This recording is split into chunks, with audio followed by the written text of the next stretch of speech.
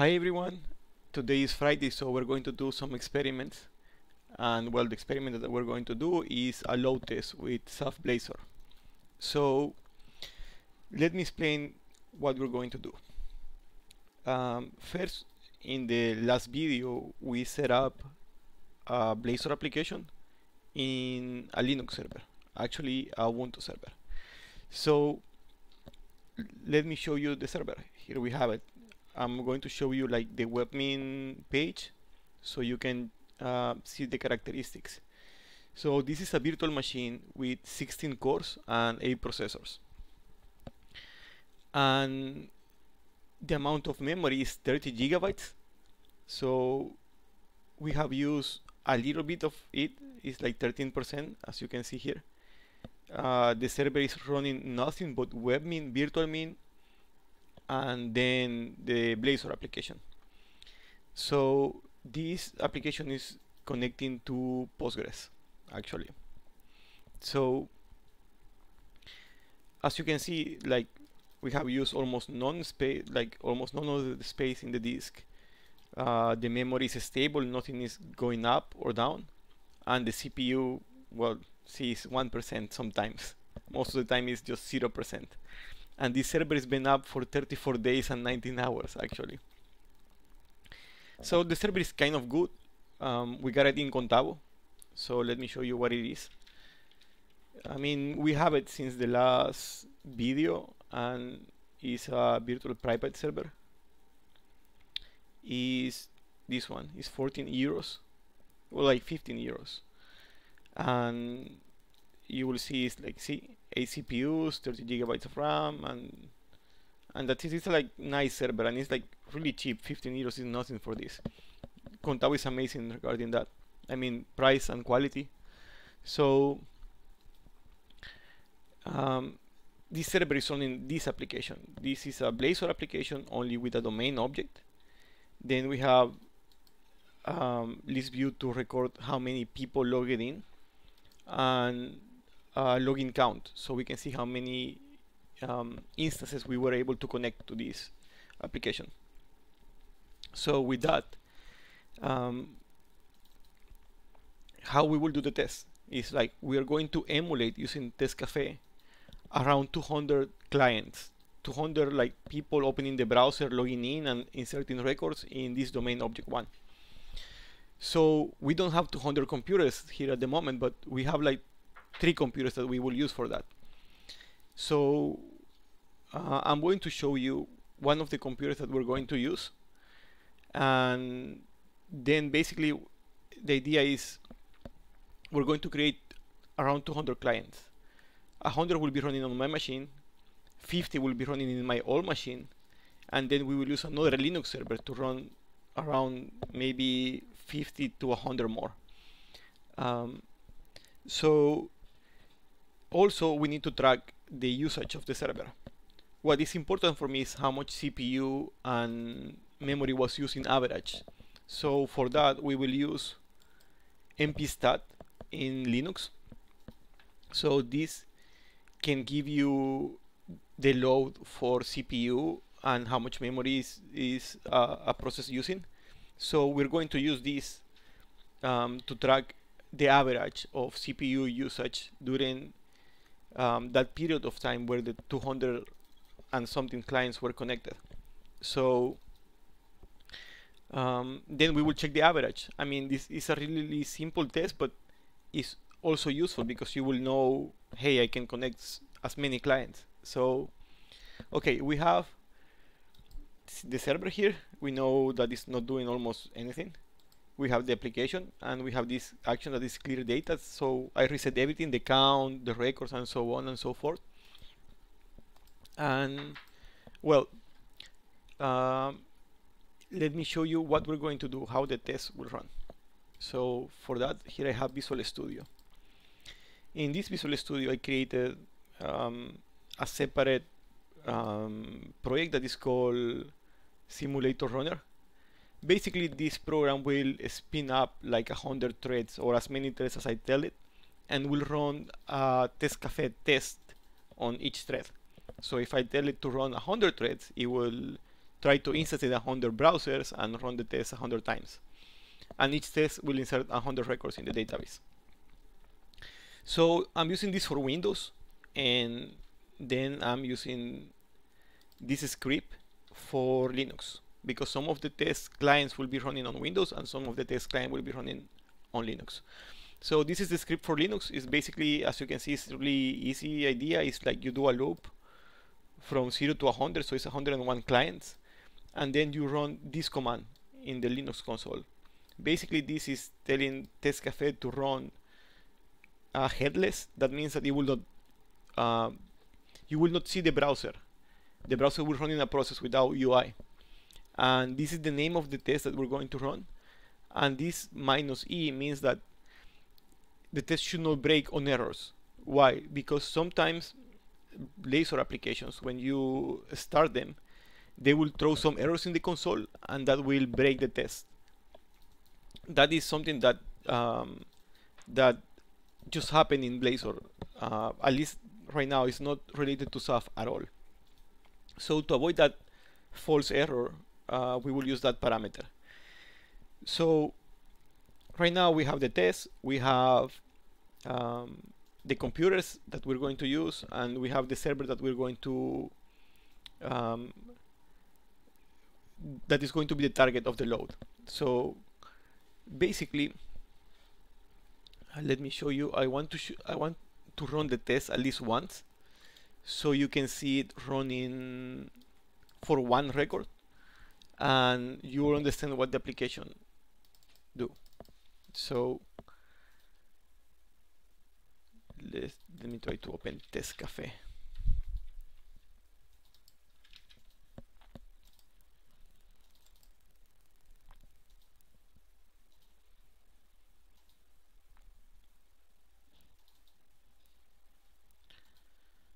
Okay, I have Testcafe here, and let's open a directory.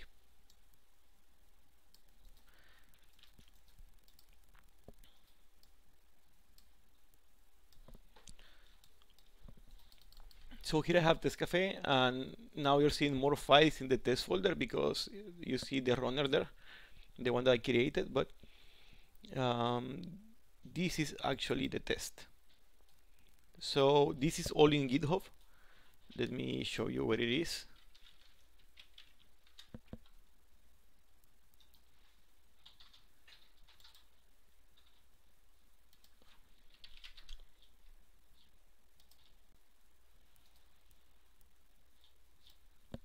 So here is the repo. I mean, everything that I show you is there. The Xaf application, the Testcafe script, the simulator runner, so everything is there. And I will put this in the description of the video. Okay, so now let's run the test. Okay, so I have changed the idea. I ran the test like a few times already, and I realized that when you're using more than one computer, to track the results is tricky, because not all the computers will be able to spin up the clients at the same time. That means that you are making the time longer, and if you do the average of the resource used per time, it will like dissolve between if it's a long period of time. So the easiest way to do this in a more true way, I will say, to get like more realistic results, would be to run everything in just one computer. So this is what we're going to do for the test. Right now you can see the server is like 0% CPU and 17% database. And here we have the application. The login count is 0 at the moment. Let's refresh this. And there is no data here also.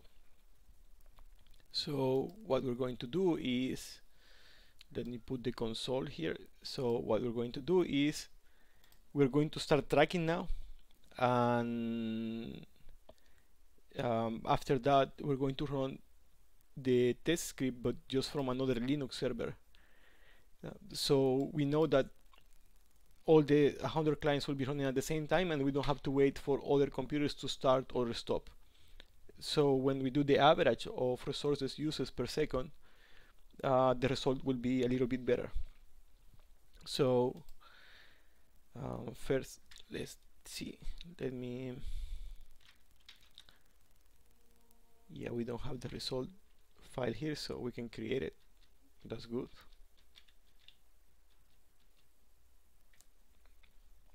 So let's start tracking, and now let's run the test. So this will spin up like 100 clients and insert 100 records with each client. So this will take some time. See, the first is trying to log in already. So second login. So if we refresh here, let me move this out. Let's go to the login count. We have 2.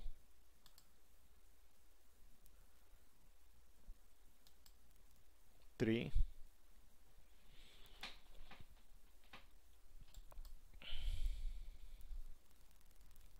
And the test is running here. So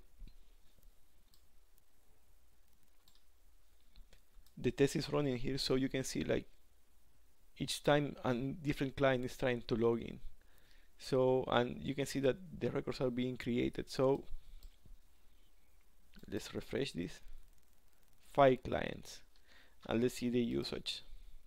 Now it's not 0%, it's 5%. So it changed a little bit, and it will be growing by time.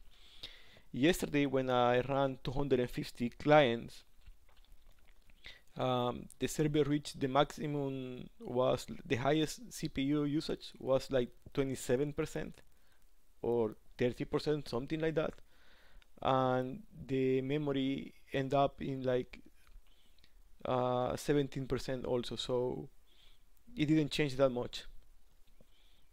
You see how the CPU is changing when we are inserting records with the test script. So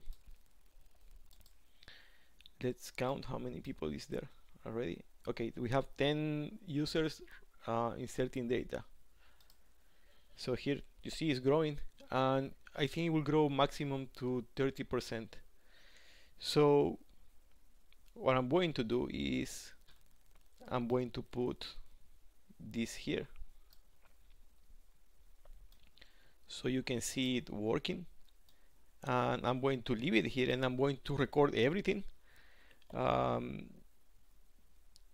and well, I will put this like on fast forward speed or something like that when I edit the video, so you can see all the time how memory is being used and that this script is actually running. So let's see, how can I do this? Okay, so for that,